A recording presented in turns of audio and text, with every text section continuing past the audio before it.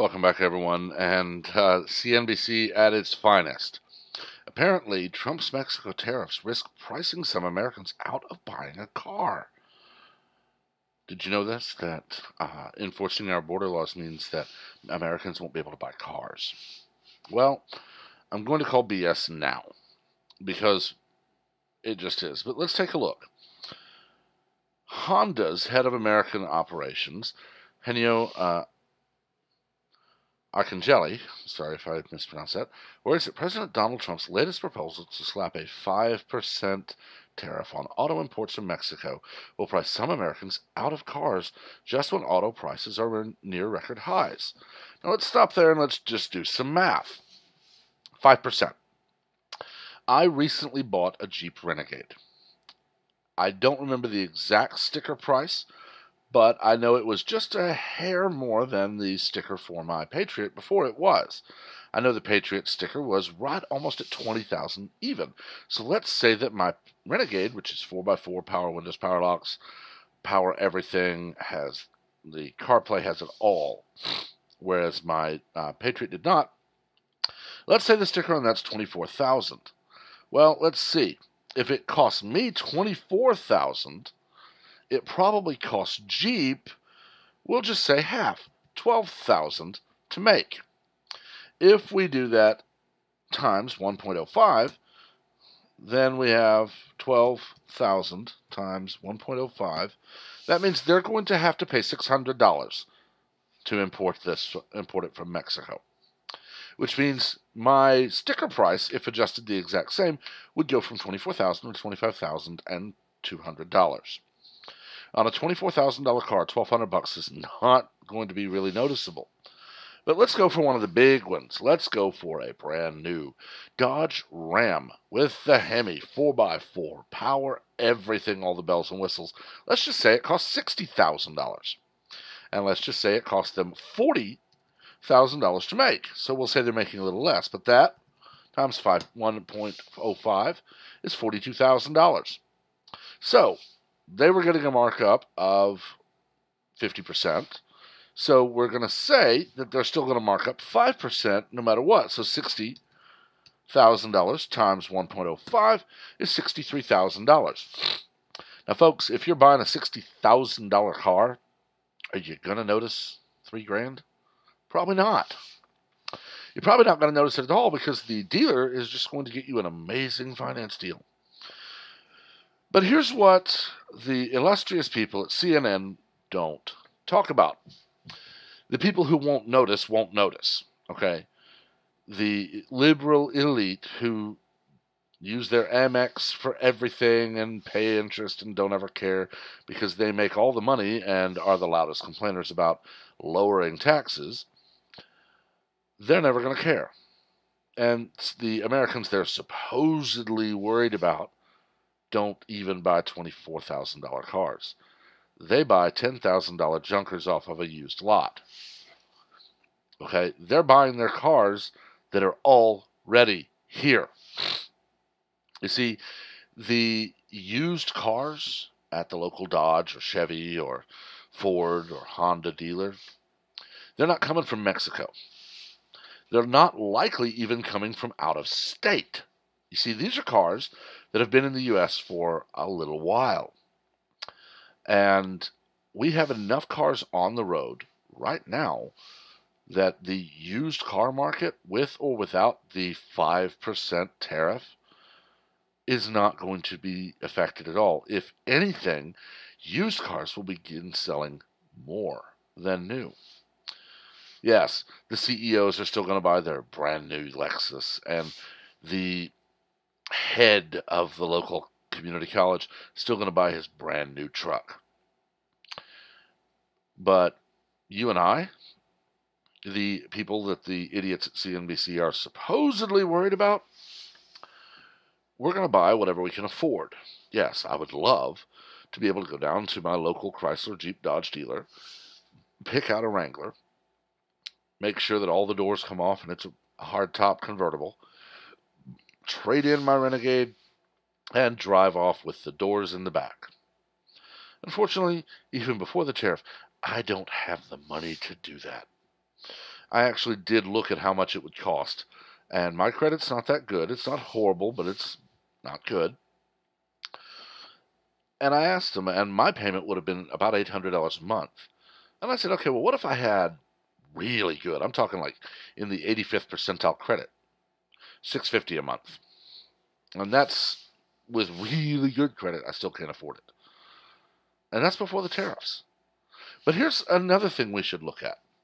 You see, economists and Democrats and talking heads on TV lamented that not only would Trump start World War III, which he hasn't, that the economy would just tank under him because we can't ever get it back. Yet, within the first few months, and definitely within the first year of Trump's first term, we had people coming back north of the border, opening their businesses back on American soil. Detroit is starting to produce cars again. And that's going to happen again and again and again until Mexico starts realizing, oh crap, because we wouldn't tell Guatemalans and Hondurans, don't march through our country to demand the U.S. let you in. So because we won't enforce our laws and we demand the U.S. not enforce theirs, we're losing money. And it's probably the only way that they're ever going to learn. You see, we could roll into the UN with the most charismatic and believable and trustworthy person to speak for us, and they'd still hate us. We could roll down to Mexico City and offer to donate billions upon billions of dollars to border towns to help make them beautiful and help put people back to work, and they would still not enforce their laws. But we build a wall and impose a tariff on them as long as they are aiding the illegal aliens, we hit them in the wallet. And that's honestly the best way to handle a situation like this. I've talked before about Hollywood. I've talked before about when people demand a boycott of a business because they happen to be conservative or Christian or both. And I've talked about how when I hear someone say, "Do not watch Tucker Carlson if you want our business," I pull my business and watch Tucker.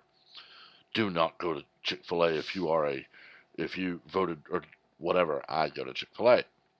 When I hear shop with this person, they pulled their ad from Laura Ingraham or Ingram, I don't shop there.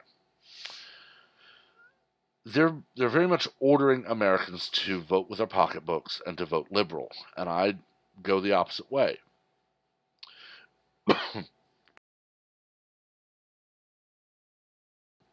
Pardon me. When I'm told this company is Christian, I support them. When I'm told this company is so wonderful, they donated $18 million to the LGBTQ projects and Planned Parenthood last year, I don't go there. And that is what the beauty is with capitalism. You get to choose where you shop.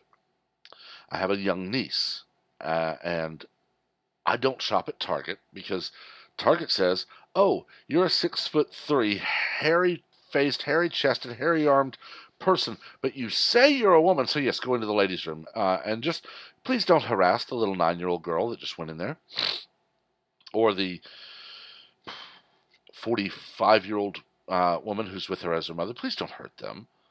I guarantee something more. We've already had things happen, and something more will happen because of it. And I will not support a company that enables that. Period. I used to go to Starbucks all the time. I would go there while I was a student. I would still go there when I wanted out of the house. A cup of Earl Grey and a book, or whatever. Starbucks announced they were hiring refugees over veterans. I quit going. And you'll notice Starbucks is not expanding like they used to. Target had to cancel expansion plans, while Chick-fil-A is going gangbusters. It works, people. It does. If you want to buy a car from a company that does not do business in Mexico. Then that means you will not be paying the tariff because they're not paying the tariff. And these automakers are not going to have any problem at all tacking an extra bit of money onto their price tag for the tariff. They'll probably happily put a little line on their sticker, Trump tariff. you don't want to buy a car, don't buy a car. But this is, again, the difference between conservatives and liberals. If a conservative doesn't want to pay a tariff on a car, they don't buy a car where the tariff is imposed. If a liberal doesn't want to pay a tariff on a car, tariffs are so evil and the president must obey them. Conservative doesn't like guns, they don't buy a gun. Liberal doesn't like guns, you must give yours up. Are you seeing the difference? With conservatives, it's just your choice. Donald Trump very plainly told the president of Mexico, our country is being invaded and you are enabling it. Stop enabling it. Otherwise, we're going to put a tariff on your country because we're going to not willingly enable a country to enable invaders into ours. Tariffs work, people. You just watch. We're going to see Mexico start helping us out. And then the tariffs will be lifted, and liberals will claim they made Trump lift them, and Mexico will claim that they didn't do anything, but we will all see that Mexico is enforcing their laws. And I honestly don't think it's going to take so long that you won't be able to buy a car. But that's just me using my brain, and I don't happen to work for CNBC. Well, I've talked long enough. Let me know what you think. Remember to keep it civil. We do not learn from argument, only from debate. As always, please remember to like and share the video, as well as to subscribe and turn on notifications so that you're among the first to know of all new content as it is posted. Until next time, everyone, have a wonderful day.